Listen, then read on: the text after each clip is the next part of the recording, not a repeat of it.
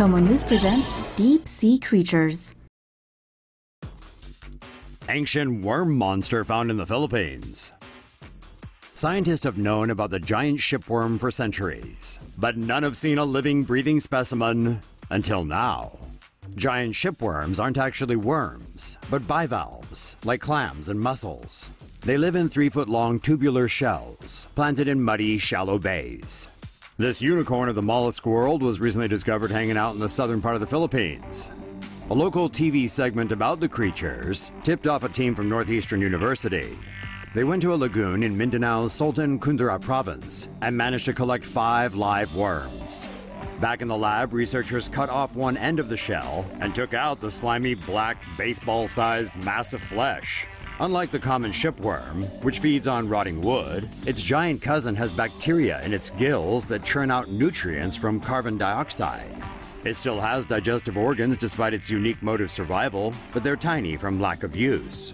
It's not clear how many of the weird-looking creatures are left in the wild, so the team is keeping the exact location of the shipworm home a secret. Locals, though, have been harvesting the giant worms for years, eating it as an aphrodisiac, medicine, and just a tasty side dish. Terrifying living fossil captured in Australia. A fishing trawler off southern Australia captured a rarely sighted creature, puzzling the fishermen who caught it. The gruesome-looking creature was pulled out of the water near Lake's entrance, Victoria. The 2-meter-long sea serpent is actually a frilled shark, confirmed by Australia's Commonwealth Scientific and Industrial Research Organisation, CSIRO. The frilled shark is one of 2 surviving species which haven't changed in 80 million years. The prehistoric creature's mouth contains 300 teeth in 25 rows, good for keeping its prey from escaping its jaws. Its common name comes from the frilly appearance of its 6 pairs of gill slits. It has an eel-shaped body with dorsal, pelvic, and anal fins placed far back. This one was netted in 700 meters of water, but the living fossil is usually found in 1,500 meters of water or deeper. According to ABC, CSIRO declined the specimen, so the frilled shark has now been sold for cash. Pictures of deep-sea fishermen's strange harvest go viral. Just when you needed reminding of the absolute bizarre things that evolution has filled our world with, along comes Russian fisherman Roman Fedorstov and his Twitter account. But let's back up. Fedorstov is a deep-sea harvester based out of Murmansk in Russia's frigid far northwest. He's been cataloging the strange finds his trawler pulls up from the deep ocean, including species that live up to 5,000 feet down. A lot of this stuff isn't intentionally harvested, but turns up in the trawling nets anyhow. This is known as bycatch. But it sure is fascinating, and Fedorstov's sharing it with the internet.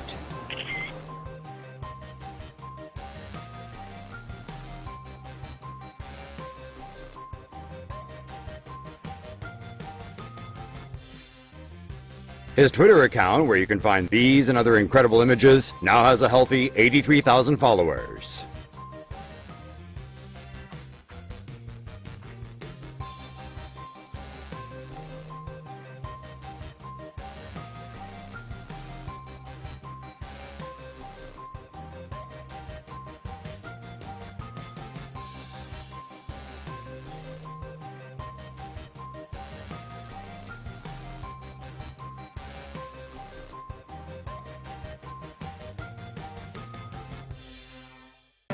Did scientists just find the world's oldest living creature? Short answer, possibly, but probably not. You may have seen viral news on your social media feeds claiming that scientists recently found a Greenland shark that is more than half a millennia old. But the shark, one of 28 observed, most likely isn't that old. The science study they all link to is actually from August of 2016. The study's lead author, Julius Nielsen, took to Instagram with a screen grab of a headline. Writing on Instagram, Nielsen said, "Please note that we have not found any sharks to be 600 or 500 years old." He explained the shark in question was estimated to be between 272 years old and 512 years old. Though the Greenland sharks are always cool, whatever the weather. They love chillin' in frozen waters and aren't apex hunters like other sharks. They live like vultures, scavenging fish, or even the remains of reindeer and polar bears. Also, they don't hunt humans. Well, not that we know of, but they can be eaten in Iceland as fermented shark meat. faceless fish found in the abyss. Australian scientists have discovered a faceless deep-sea fish off Australia's east coast during a month-long expedition. The Sampling the Abyss expedition begins from Bell Bay, Tasmania, and ends in Brisbane. The investigator research vessel is equipped with multi-beam sonar that can map the structure of the seafloor. The expedition surveys the abyssal level, up to 6,000 meters deep in the ocean. Sleds, dredgers, and grabbers are deployed in order to collect samples of animals and sediment. Scientists said animals in the abyss are often small and move slowly, and many of them don't have eyes, or produce their own light through bioluminescence. Wow.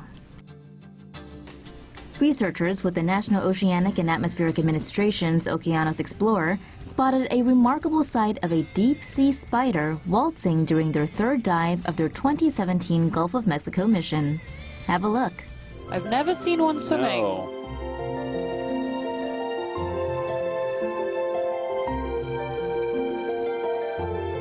So Tina thinks this is from the order Pantopoda. That's a translation of Pantopoda is all legs, so it's a very appropriate name.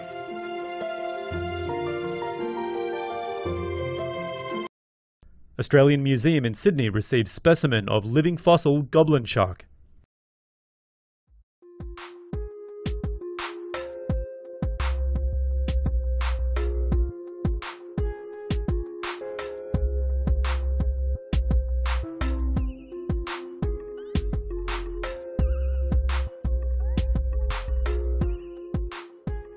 Hi, I'm Mark McGruther. I'm the Fish Collection Manager here at the Australian Museum. We're here in the Australian Museum Sorting and Receiving Lab because we have a goblin shark, which is very, very cool. The scientific name is wonderful, Mitsucarina austini. These are amazing looking animals. As you can see, they're fairly soft and flabby looking. They don't have very strong muscles. They're kind of pinky colour, grey fins. But the most amazing thing about these is their incredible jaws. What happens with this sort of shark is they actually swim along the bottom in deep water there, swimming about 300 metres down to maybe 900 metres down off the coast of numerous places, the Pacific, Atlantic and the Indian. And what they'll do is they'll use this amazing snout of theirs. There are pores in this snout, and behind each of those pores is a little ampule, it's called. These are the ampule of Lorenzini, and they can detect electricity. And what this fish does, when it detects electricity from perhaps a crab or a fish or whatever its prey is, it lowers the bottom jaw, and then the whole mechanism shoots forward and manages to spear whatever prey it's after. And unlike other sharks like whalers and white sharks and tiger sharks, it's got, as you can see, very, very pointy teeth. And these teeth are used to spear the prey, not to actually cut it. So this fish will generally be swallowing prey whole. This is the fourth specimen I've seen. I've seen two large ones over 3 metres long and another small one similar size to this. So they're not encountered terribly often, and when they do come here, it's a very special day.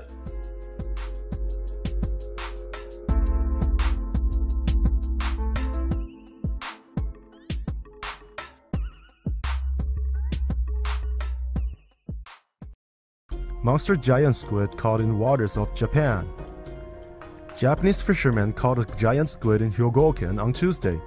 The giant squid measures 30 feet long and weighed in at nearly 440 pounds. You would think capturing giant sea creatures would be a happy event for fishermen, but this super gigantic squid apparently is not a good news for Japanese fishermen and fear it could be some kind of bad omen. One of the Japanese fishermen said he was in the sea collecting shells when he discovered the giant squid.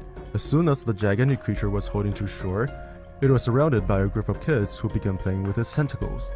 Several other giant squid have been caught in the past winter in several locations off the Japanese coast, causing some to worry that the phenomenon could be a sign of an impending devastating earthquake. Experts say such squids usually live around 100 meters below the surface. Living in such dark environments gives them very sensitive feelings to their surroundings. The squids may have felt something dangerous that caused them to flee to shallow waters. This 30 feet long giant squid ended up being made into sashimi. However, people who tried it said it stinks badly and tastes like shit.